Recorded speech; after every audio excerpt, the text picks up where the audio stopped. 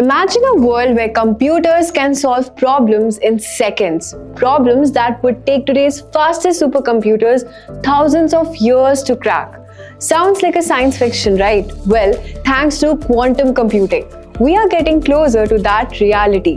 And at the heart of this revolution is Microsoft's Majorana chip. But what exactly is Majorana? Why is it so important, and how does it change the future of computing? Let's break it down. Microsoft's Majorana chip is groundbreaking development in quantum computing, designed to create more stable, reliable, and scalable quantum computers. But to fully understand its importance, we need to break it down into three key aspects. The science behind Majorana particles, how Majorana particles improve quantum computing, Microsoft's unique approach with Majorana qubits. Let's dive into each of these. At first, let's understand the science behind Majorana particles. The name Majorana comes from an Italian physicist, Ettore Majorana, who predicted the existence of Majorana fermions back in 1937. These are unique subatomic particles that are their own antiparticles. This means that if two Majorana particles meet, they cancel each other out. But why does this actually matter? In classical physics, every particle has an opposite, that is an antiparticle. For example, the electron has a positron. So when they collide, they annihilate each other. But Majorana fermions are special. They are both the particle and the antiparticle at the same time, making them behave differently from anything else we have discovered in nature. For decades, Majorana fermions were just a theory. However, in 2012, scientists of Delft University of Technology in the Netherlands, along with Microsoft, provided the first experimental evidence of their existence in certain quantum materials. Microsoft then spent over a decade refining this research, leading to the creation of the Majorana-based quantum chip. Now let's talk about how Majorana particles improve quantum computing. Quantum computers operate using qubits, the quantum version of classical bits. Traditional qubits like superconducting qubits used by Google and IBM are highly sensitive to their environment. Even the smallest disturbance like a tiny temperature fluctuation can cause them to lose information, and this is called quantum decoherence. Majorana qubits, however, solve this issue by using a principle called topological protection. Here's how they did it. Majorana particles naturally resist external noise and interference. Information stored in Majorana-based qubits is spread out across multiple locations, making it much harder to corrupt.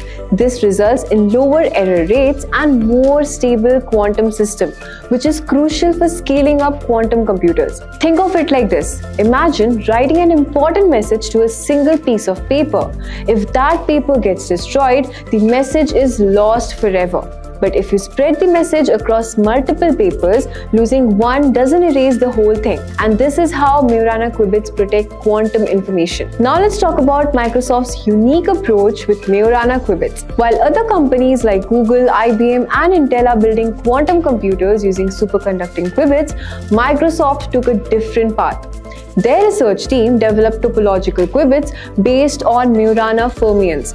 And this approach is groundbreaking for several reasons. First of all, it gives more stability.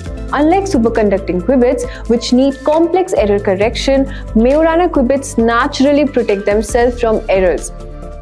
It provides better scalability. Traditional qubits require more enormous amounts of hardware to correct errors, but Majorana qubits reduce this need, making it easier to scale up quantum computers. It also provides higher efficiency. Microsoft believes that using Majorana qubits will allow them to build a quantum computer with far fewer qubits than other methods. What came before Majorana? Before Majorana, the quantum computing world was mostly focused on superconducting qubits. Companies like IBM, Google, and Intel have been developing these for years. Google's Sky Mode processor made headlines in 2019 when it claimed quantum supremacy, solving a problem that would take a supercomputer thousands of years in just 200 seconds. IBM has also made significant progress building quantum computers with over 1,000 qubits. But despite these achievements, quantum computers remained unstable and error-prone. And Microsoft's Majorana qubits aim to fix this, making quantum computing more practical for real-world application. Microsoft Majorana is a game changer. It's not just another quantum chip, it's a very new way of thinking about quantum computing. By using topological qubits, Microsoft is paving the way for more stable, reliable, and scalable quantum future. So what do you think? Will quantum computers change the world as we know it? Let us know in the comment section below. And if you really like this video, don't forget to like, share, and subscribe to Simplilearn for more tech insights. See you in the next one.